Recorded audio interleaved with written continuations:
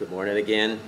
And again, thank you for coming. There's some of our group traveling, and some of our group, there are people that are just various reasons. And it was pretty cold last week. Maybe some are a little afraid of coming back this week. But we're really grateful that you're all here, and we're really grateful to be able to spend time in the Word. And we're really grateful that we just have this opportunity to gather together, to fellowship, to enjoy each other in the presence of the Lord, and to open up His Word and to hear from Him. What we've been doing, and so there's some that haven't been here yet, what we've been doing is we've been going through the book of Romans. We've been going through verse by verse, word by word. It's called expository type of teaching, and we've been in chapter 1, verses 1 through 6 for quite some time, and really studying about the nature of God, the nature of Christ, and all of that. And it's been a real blessing. I mean, it's been an enormous blessing. And today, through the week, I was planning on continuing that, and we're moving into the concept of the Trinity, which is spelled out in Romans 1 through 6. The Father, the Son, and the Holy Spirit are all present in those verses, and we were going to actually just get down with that concept. What does that mean? What is the Trinity? How do we define it? And all of those things. That's where we were heading. But this week there were some events that have occurred in just the life of the church universal, and the life of the church in Santa Clara County in particular, that kind of jerked my thoughts out of that and onto another path that I want to spend some time going through. And what we're going to start today is probably going to be a 3-week series about this topic. So one of the things that happened this week was Pastor Mike McClure, the Calvary Church in San Jose on Hillsdale and Almaden, had a court hearing, and that church has been meeting. It never stopped meeting. And it's been thriving, and it's been a church of church refugees, right, that have been just gathering there with him because people are so hungry for the fellowship and for the preaching of the Word and for the church life, the body life of the church. And they've been getting fines after fines after fines, week after week, and not just the church, but now he and his associate pastor personally, and there was a threat of jail time and all of that kind of stuff happening. So there was a hearing this week, and the Lord was gracious, and there were some restrictions put on how they meet, but still they're able to meet, and we'll see how the fines get mitigated and things like that. But it went in a okay direction. But in my own world, there's churches that are meeting, and there's churches that are not meeting. There's another pastor who's a dear friend of mine, Pastor Jack Treber, who is the pastor of North Valley Baptist Church in Santa Clara, just an old school fire and brimstone preaching, sawdust trail traveling, get saved, and Sunday school buses going out all over the place, and hundreds and hundreds and hundreds of kids coming to the Lord. And they had put a pause on meeting for a while, and then they started meeting again, and they're also accumulating probably $5,000 a day in fines and all of that kind of thing, and it's really escalating. And of course, probably most of us know of John MacArthur down in Southern California, Grace Community Church, and in his seminary and all that, and so there were all kinds of things that the County of Los Angeles was trying to put a halt to them meeting once they decided to open up again. And so those are all people that I really respect and love, and know 2 of them personally. And then on the other side, there's pastors who are not meeting yet, and I know some of them personally as well. And I love and I respect them. Some are, closer than a brother. And so I know that they're really seeking the Lord. They're really pursuing the Lord and trying to understand for themselves and for their local body what's best. Can we meet? And so they're meeting online, or they're doing those kind of things, but they're not meeting. And for us here, we had a group that meets in a barber shop, and he's sitting right here. It's his shop, and that's been going on for years. And there's several here who are part of that and been part of that, And the Lord was really working in and through that group as well, you know. And then when all of this happened in March, the second week of March, we stopped. And probably a month later, we started again. Because we're like, well, we can meet in a barber shop, and we can be safe, and we can comply, and we're just going to do it. And we did it. And then as churches were still not meeting, we decided, let's meet in the park on Sunday mornings. Let's just do it, and invite your friends and your family members and things like that. And so we've been doing that since August. And then we had to come here for the winter. Thank you very much. And we're very blessed and thankful. But through the course of history, you know, if we think back through the last 2,000 years of the history of the church, and if we think back through just the last 100 years in our own national history as it relates to the church as well, we know of a number of things. How many of you remember 9/11? All of us do. We all know where we were. We all know what we were doing the moment it happened. And we also all know that when that happened, I remember Co and I, we were working up on a hill in Almaden. And that day, we're looking out over the entire Santa Clara Valley, and it was as if the sky had fallen. The skies were empty, and everybody had stopped to take a collective breath at what had happened and what were going to be the consequences. And the following Sunday, every single church in the United States was packed.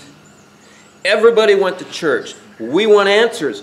We are grieving. We need to pray together. And whether people knew the Lord or not, they were going to church, because that is where they found comfort and solace and strength and the Word of God and the fellowship of the saints to strengthen us through that dark time in our history. I was thinking back through our history when December 7th, 1941, a day that will live in infamy. When the news traveled back to the mainland of what had happened in Pearl Harbor, again, a collective holding of our breath and a sudden grieving and wondering and knowing what was coming, perhaps. Were we going to enter into this war that we called the European War up to that time, and now is going to become World War II? And so the following Sunday, churches were packed. You couldn't find a place to sit or even stand as people sought the Lord in the midst of the terrible things that were transpiring and the terrible things that were coming. In September of 1939, when the news traveled back into Britain that the Nazis had crossed the border into Poland, they knew that war had begun. And that Sunday, churches were packed. In Sarajevo, in 1911, a young nationalist fired a gun at Archduke Joseph Ferdinand, Archduke of that nation state, and he was assassinated. And a whole chain of events began to unravel. And I said 1911, it was 1914, sorry. A whole chain of events began to unravel, and World War I broke out. And millions of people perished in the fields of Flanders and in Europe and in even other parts of the world. Millions of men died in the trenches. And again, when that moment happened, and as the world began to see what was coming, churches were packed all over Europe because people sought the Lord and sought the fellowship of the saints. And in March 2020, we heard that millions were going to die. And therefore, we had to stop everything. And it was again as if the sky had fallen, and the roads were empty, and the stores were empty, and we all held our collective breaths. But we couldn't go to church. That's what we do. And that's what the nation does when tragedy strikes. But we couldn't go to church. And so pastors and church leaders were scrambling. How can we minister to the flock in the midst of what's happening? And, you know, Zoom stock went through the roof, and Facebook Live meetings started to happen, and Zoom meetings, and YouTube sermons and postings, and people were trying to be the church online. But it just wasn't enough. It just wasn't enough. So here we are today, and right now, where we have some churches still not meeting, some churches meeting, some of us being hybrids and doing what we can. And in some respects, we've become like a circular firing squad because we're sniping at each other now. Because the ones that are meeting are like, you got to meet. And I get that. We're meeting. But the ones that aren't meeting, they are pursuing the Lord. They're searching the Lord. They're grieving that they can't meet. I know this. I know them personally. And yet they feel that they're constrained in not meeting. And so I've heard pastors preaching on passages that we're going to look at today. And coming down on to defend their positions, whatever those positions are. So here's what we're going to do. We're going to look at those passages today. And we're going to break down the primary passage that talks about the church and state relationship. That's what we're going to spend time talking about. The relationship of the church and the state, and our responsibilities and our roles in that relationship. And we're just going to let the Word of God speak for itself, and then we're going to draw conclusions. But beyond that, because the question that we're really going to ask is civil disobedience sanctioned by God in any way, shape, or form? We're going to ask that question, and we're going to answer that question, and then we're going to go through the Old Testament and the New Testament and look at as many examples as we have time for about when those things occurred. And then we're going to go beyond that, and we're going to look at the history of the church from the apostolic era through today and beyond, and look at prophetic passages to see what's coming, what God says is coming for the church, and how we need to be prepared and how we need to respond. So that's why I say it's going to take 3 meetings to get through all that. So today we're going to begin by reading through the 3 passages that talk about the relationship between church and state. First one we're going to read is in 1 Peter chapter 2. So turn in your Bibles to 1 Peter chapter 2. We're going to read verses 11 through 17. We're going to read verses 13 through 17. And I'm going to burn through these verses, these chapters. We're going to read them quickly. And then we're going to spend our time on Romans chapter 13, and we're going to break that down because that's the primary passage. So here in 1 Peter chapter 2, verses 13 through 17. Submit yourselves for the Lord's sake to every human institution, whether to a king as the one in authority, or to governors as sent by him for the punishment of evildoers and the praise of those who do right. For such is the will of God, that by doing right you may silence the ignorance of foolish men. Act as free men, and do not use your freedom as a covering for evil, but use it as bondslaves of God. Honor all people, love the brotherhood, fear God, honor the king. That's passage number 1. Titus chapter 3, verses 1 and 2.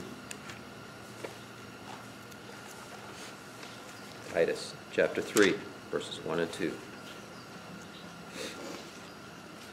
Here we go.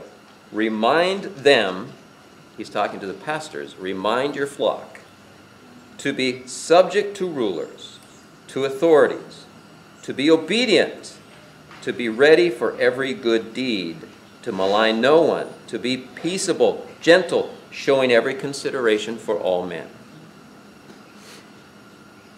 That's Titus chapter 3, verses 1 and 2. And now we'll turn over to Romans chapter 13, and we're going to read verses 1 through 7.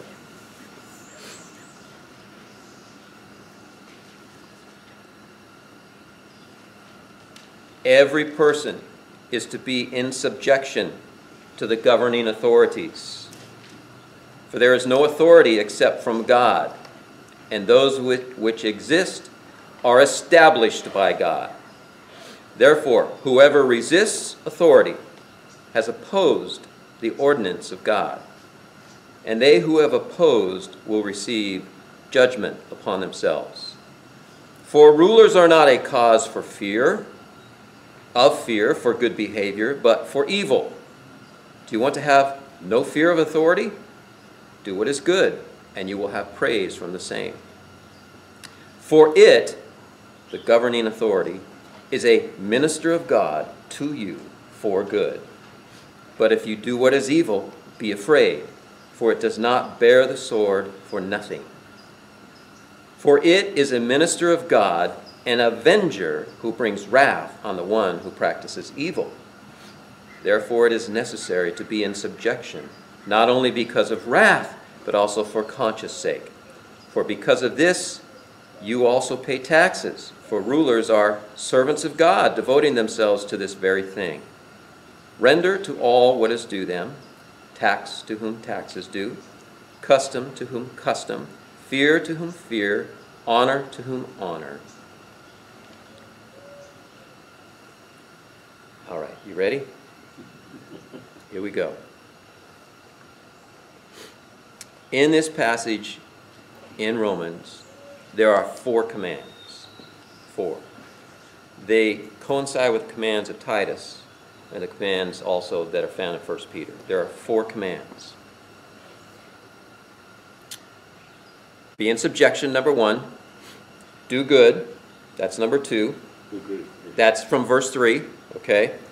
Verse 4 says, be afraid. That's the 3rd command. And verse 7 says, render. Render.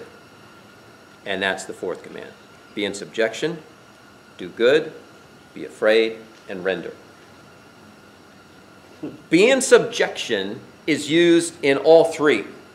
That same word, that same grammatical breakdown, and it's in the passive tense. Allow yourself to be in subjection. Allow yourself to be subject. And it's the passive tense. The rest are active. Do good.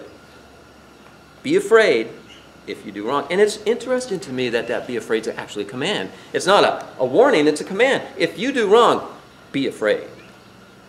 And then finally, render or give. So those are the 4 commands. Now, we have a series of descriptions of who we are referring to. There's 2 words that are used to describe the governing authorities. There's the word for, that's translated ruler. It's used 1 time. And it is in verse 1. Governing. It's that word governing. And it means someone who is over you. Someone who's over you, in authority over you. And then there's the 2nd word that is used for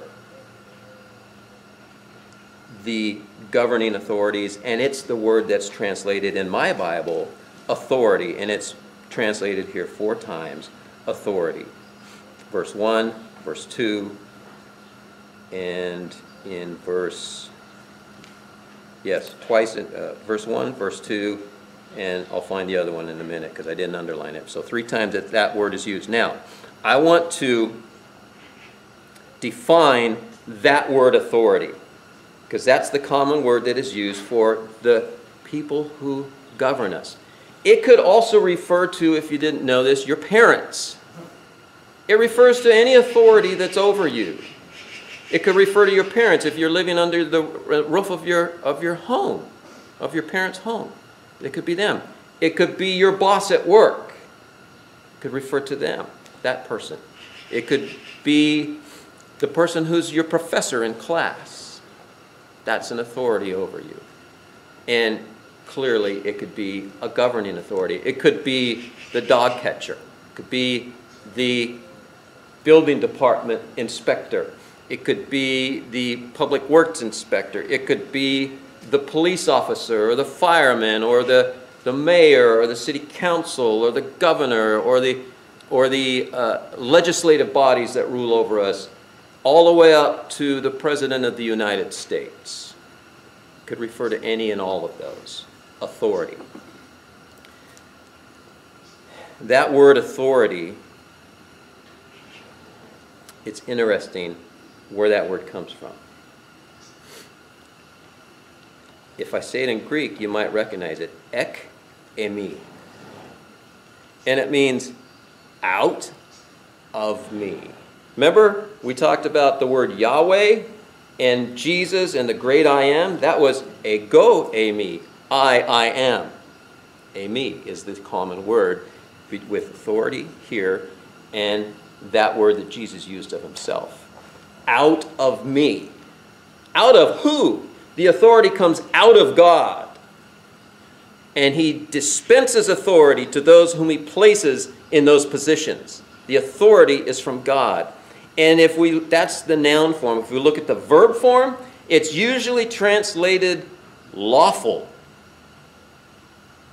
In other words, authorities come from God. And when an authority is in its rightful position before God, it is considered lawful authority. It is understanding that it has a responsibility before God to act in accordance with the laws of the land and the institutes that God has ordained. There is what has been come to be called natural law, but it's the moral law that we all find in our hearts, the things that God has shown us in his word and has imprinted on our consciences. And this is what they are to uphold, is God's design and desires. That's a lawful authority, and he puts people in that place. It doesn't mean that they're all Christian. Clearly, it doesn't mean that. But they are in place because he put them there, and their job is to maintain his righteous rule and decrees, the moral authority that we all understand. Now, that word is used 102 times in the New Testament. Jesus used it in Matthew 28:18. Remember that passage? What did he say? It's the last words to his disciples. All what? All authority is given to me. All authority is given to me. See, there's that coming from God directly. All authority is given to me. And then he goes on and gives his great commission. Go ye therefore and teach all nations, making disciples of all people, and baptize them in the name of the Father and the Son and the Holy Spirit. And lo, I am with you always, even unto the ends of the earth. So Jesus has this authority, and he is the supreme authority, because it says later in also the Gospels that God has given him complete and total authority over the entire cosmos. It is in his hands, and that's why he is called the King of Kings and the Lord of Lords. He is over all. God has given him authority, and through him, through Jesus, authority is dispensed on the earth. That word is used also in John chapter 19, verses 10 and 11. Jesus is having a conversation at his trial. Pilate is who he's conversing with. Pilate is an official representative of Rome. He's the governor of that entire province. And Jesus is before him, and Pilate says, don't you know that I have the authority to free you or to kill you? And Pilate is recognizing that his authority is coming from Rome. Therefore, it's a lawful authority. And Jesus says, I'm going to go one further. You don't have authority but from God. Your authority derives from God. And none of this would happen if he wasn't allowing it. So Jesus took it a whole nother level. But your authority is coming from God. That is also used in Acts chapter 8, verse 19. Simon, the magician, the disciple, the apostles are out. Philip is out. Peter comes alongside. And souls are getting saved and miracles are happening. And Simon the magician sees these miracles happening. And he wants to become a follower of Christ. He has a reputation. This is in Samaria. He has a reputation as being a great magician, performing miraculous things. And all of the crowds now are looking at the followers of Jesus. And people are being healed and people are being saved. And then Simon, he's just like, he's tagging along now. He's a part of that crowd. He wants to be in on it. And he sees that when Peter arrives and more people are saved, and then tongues begin, people start speaking in tongues. The Holy Spirit comes, and it's again evidence that God is at work, and this is authentic, and all of this is happening. And Simon goes, give me this power. And that's the word he used. Give me this authority. I want this authority. And Peter looks at him and goes, ooh, you know what? You better get yourself straightened out, because you're on the pathway to destruction. Yeah, you need to repent. You've got to get the right perspective. That's in Acts chapter 18. And there's a lot of other places where that word is used that way. But I also want to draw your attention to Ephesians chapter 6, verse 12. That's the passage that concerns spiritual warfare. You're familiar with it? I think most of you are. In verse 12, that's the passage where we're told to armor up. Put on the full armor of God, right? That you may be able to stand against the wiles of the devil. And then it goes into a description of armor. But it precedes that in verse 12 with this. For we wrestle not, we're not battling against flesh and blood, but we're battling against powers and authorities and spiritual wickedness in high places. We're battling against demonic authorities. And it's the same word. We're battling against demonic authorities. We're not battling people. We're battling the great enemy of God and of people. We're battling demonic authorities.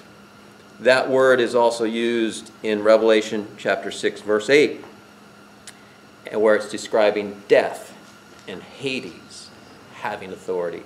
That word is also used in Revelation chapter 9, verses 3, 10, and 19, where it's describing demons who are given authority for a time to do things. It's described in that word is used in Revelation chapter 13, verses 2 and 7, where it's describing the beast or the Antichrist who is given authority. And that word is used in Revelation 17:12, where it's describing kings who rule, human kings who rule on this earth with the beast during that time period. So you see, are we having fun back there? Just curious. So you see that all of these that we're saying have authority, ultimately their authority or their ability to do what they're doing and their ability to rule, their authority and the sphere of rule that they have, all of it ultimately derives from God. But is all of it just? Is all of it righteous? And does that apply here to Romans chapter 13 or Titus or 1 Peter? Of course not. That's ridiculous. In fact, we are told that those kind of authorities, the demonic powers and authorities, those are the ones that we're to fight and to battle against. Okay? Now, let's just put a pause on that for a minute, because there are two words that are used to describe our response or what we're not supposed to do with the God-given authorities that are over us. It says two things. Do not resist, and this is down on number 3 of your notes. Number 1, don't resist. Number 2, don't oppose. Don't resist and don't oppose. The word resist is active. It means to arrange yourself in battle formation against these governmental authorities that are being described by Paul. That word's used 5 times in the New Testament. Here's one, Acts 18:6. It talks about the Jews that are resisting Paul as he's trying to preach the gospel. In James chapter 4, verse 6, and in 1 Peter 5:5, it talks about this. It says, God resists the proud. He stands arrayed against the proud. And it's used in James 5:6, where it talks about wealthy people who are in authority, who persecute the poor, the downtrodden, those who labor for them. And it says, you are taking them to court, you are killing them, you are abusing your authority, and they did not even resist you. And so it's used there. That's the 5th time. Okay? To actively arrange yourself in battle against. That's the first word that says we are not to do. Second word is we are not to oppose, and that's a passive tense.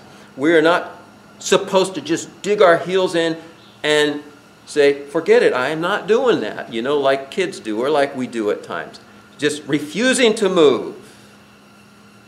Refusing to move. That word is used in James chapter 4, verse 7 and 1 Peter 5:9, where we are admonished to resist the devil. Resist the devil, and he will flee from you. That which means dig your heels in. No, I'm not going to do it. Be like that stubborn mule, or like that horse that was not wanting to get out of here today. I am not going in that trailer. You can't make me. You guys missed a lot of the fun there this morning. Yeah. So this is just a simple and quick breakdown of this passage in Romans. We have 4 commands. We have 2 words to describe the authorities over us and an understanding of what that means. We have two words that describe how we're to respond to those authorities. But let's just break down for a moment the responsibilities that are given here by the authorities and how God's describing the actual authority. We have 8 things. Number 1, they're above us. They are authorities over us. They stand over us in authority. Number 2, they are, it says literally in the Greek, by God. They are authorities by God. Number 3, it says they are also instituted by God. These are our governing authorities. Number 4, they are ordered by God. Number 5, they are ministers of God. Number 6, they are avengers of wrath. And in that same section it talks about they bear the sword. They have the right to take up the sword to make sure that justice prevails. Number 7, they are servants of God, they are called. And number 8, they devote themselves to being servants of God in authority over us. This is the description that Paul uses of what a proper governing authority should look like. They are operating under the umbrella of God. They are understanding their roles. They are, even if they're not believers, they are operating with moral principles and biblical principles in mind.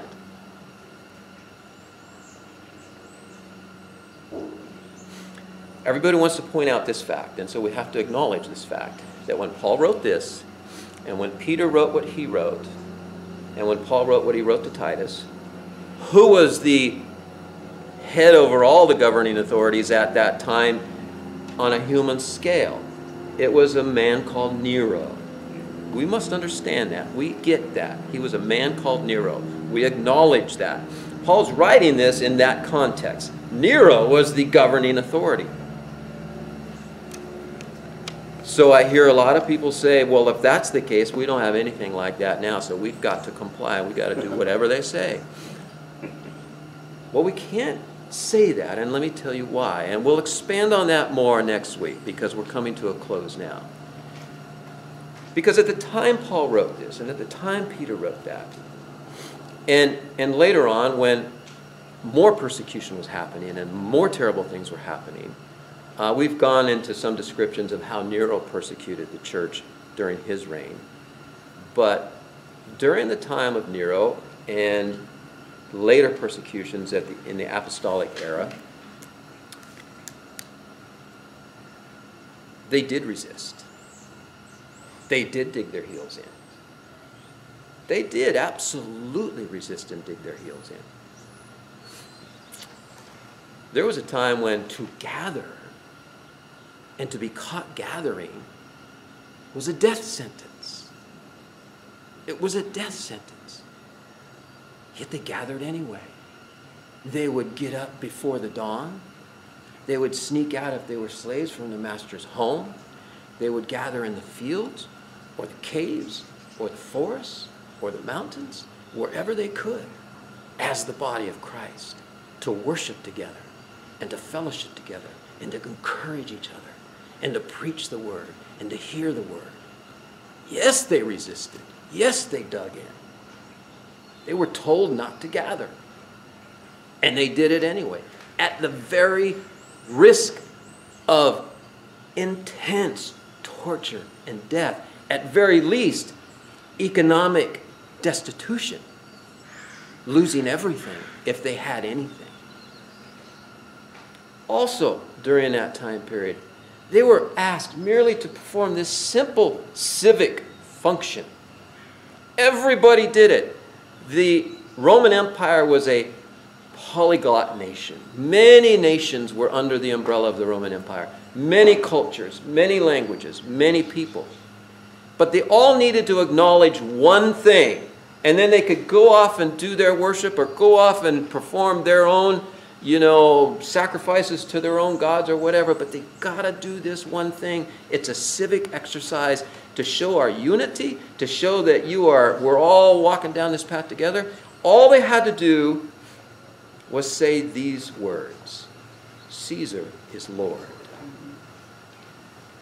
Now the implications of that in those days was more than just saying, yeah, Caesar's in charge of the government.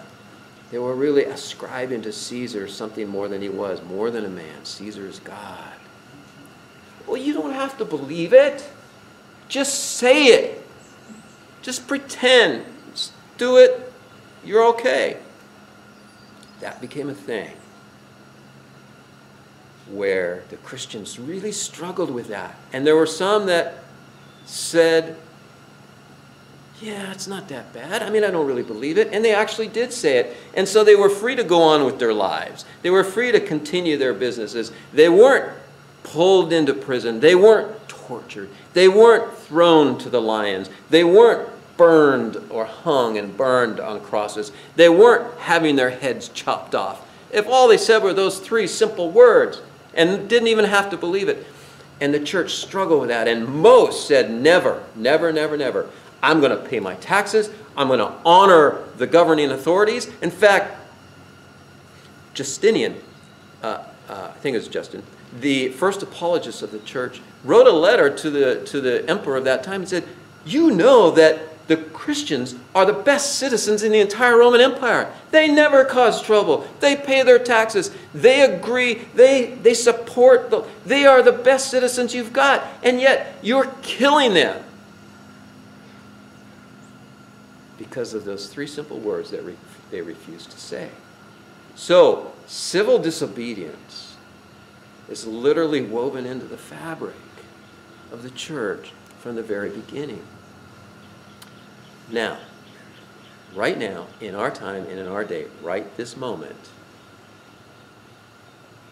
this issue of gathering in a barn or outside or in a church with the restrictions that are placed on us, that's small potatoes. They're not saying don't gather or I'm going to kill you if you do.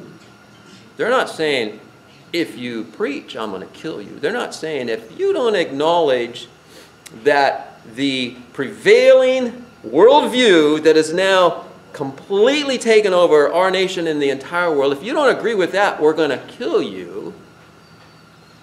That's coming, but it's not here yet. So, we're going to spend next week reviewing all through the scriptures examples of civil disobedience and how and why, and just build the theology of what is right and what is not right in our responses to today's world and into what's coming. And it's really important that we understand what's coming. And we'll get there. Let's end with this. Hebrews chapter 12. I want to read something to you. Hebrews chapter 12, verses 3 and 4. We'll end with this.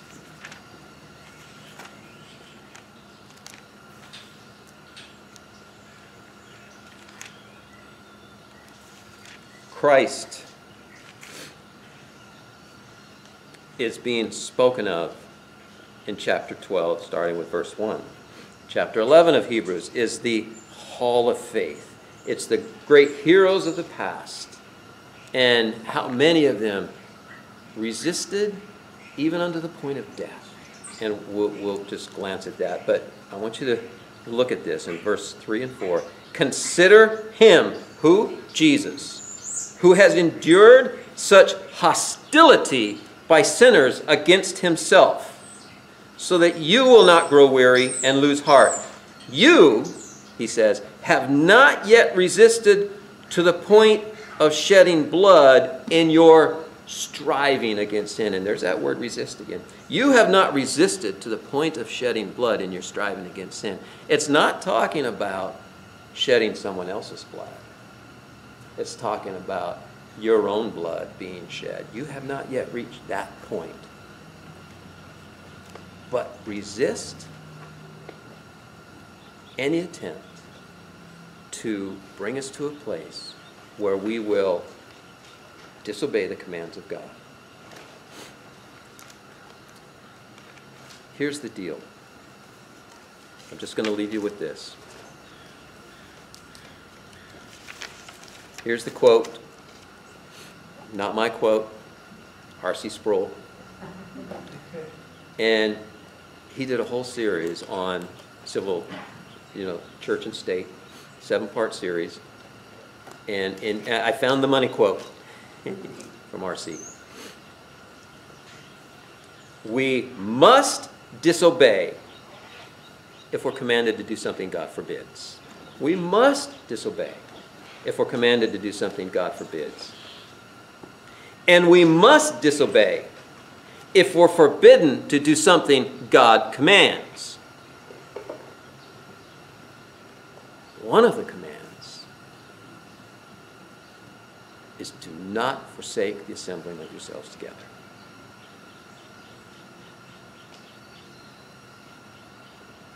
Let's pray. As we go to prayer, I just want to provide an opportunity, and later on somebody might watch this video, and if you're watching this video, this invitation is extended to you as well. Are you in Christ now? Have you surrendered to Christ? Is he your Lord and Master? Have you submitted to him? And is he the ultimate authority in your life?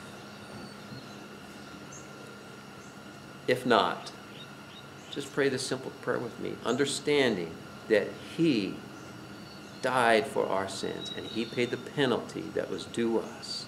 He shed his blood on our behalf so that his righteousness can be imputed or transferred to us, and our guilt and our shame and the punishment that was due us was laid on him. So let's pray. This is just a simple prayer of salvation. If you believe that and you want to receive Christ as your Lord and Savior,